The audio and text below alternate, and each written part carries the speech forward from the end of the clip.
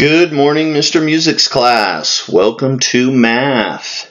We are on chapter 4, lesson 10, and that is page 181 in your big math book. I had the pleasure, actually it was kind of the embarrassment of listening to myself in some of the other classes that I taught last week on these videos, and I realized my voice was a little dull, so I wanted to add a little more zest to this one. So let's get started. We're on 181. I don't have a ton of room on this page. Some of the stuff might be cut out a little bit, so I need you to follow along closely. Focus, can-do attitude, taking initiative, and listening carefully.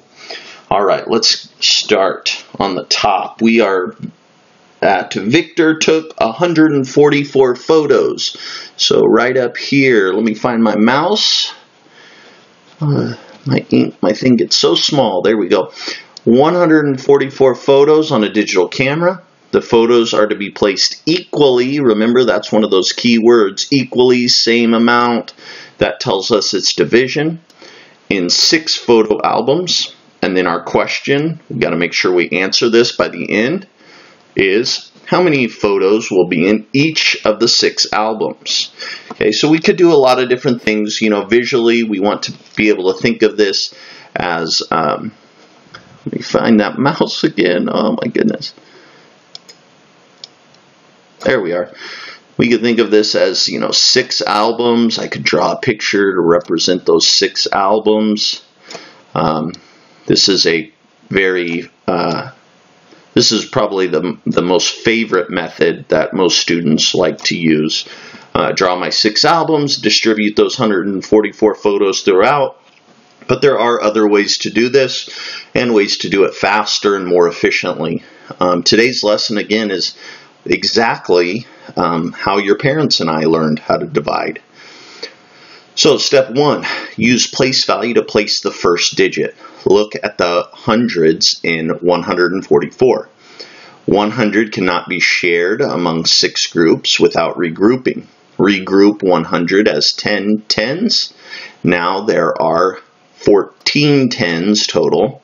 So we have the 10 tens from 100 and then the 4 tens from 40 to share among the 6 groups. So really what we're doing is you look at one number at a time. Okay, this is how your parents and I were taught. So you ask yourself, can 6 go into 1? Well, no, 6 is bigger than 1, so it can't divide into it. Can 6 go into now 14? Well, yes, 6 can go into 14 2 times. Okay, and then you multiply 2 times 6, or 2 6s is 12. Then you subtract 14. See, we're just doing one place at a time. 14 minus 12, that's 2. And then you bring down your 4. Many of you are saying, oh yes, my parents have told me to bring my number down once I finish subtracting. Because this, like I said, this is exactly how your parents and I were taught to divide. So then we go on to step 3. Now we have 24. Now we're looking at 6 into 24, into the 24. How many times does 6 go into 24? It goes in 4 times. 4 times 6 is 24, so that's the number that will go down here. And then we subtract, and we get 0. So, again, up here, 24 ones divided by 6 if we're filling in all of our information.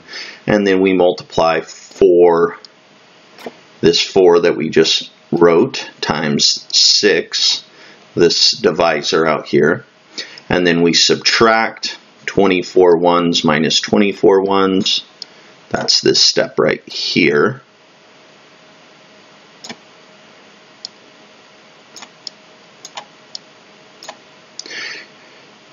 0 ones cannot be shared amongst the 6 groups, and then down here you can see it in your textbook. I kind of got it blanked out, but our answer, our quotient, tells us how many photos go in each one of these books, which is 24 in each one.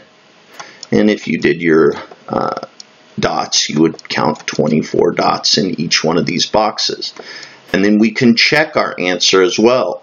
I can multiply 24 times 6 and see if I get to 144, or I can add 24 6 times, 24 plus 24 plus 24 plus 20, and see if I get back to my divisor, or excuse me, my dividend of 144. Okay, so I'm going to go over another example like this as well. This isn't going to be the only one. So tune in to the next video. Again, you can always pause the videos, you can rewind the videos, you can re-watch the videos. Okay? Alright, thanks again for watching, and I will see you on the next video. In show, discard annotations, and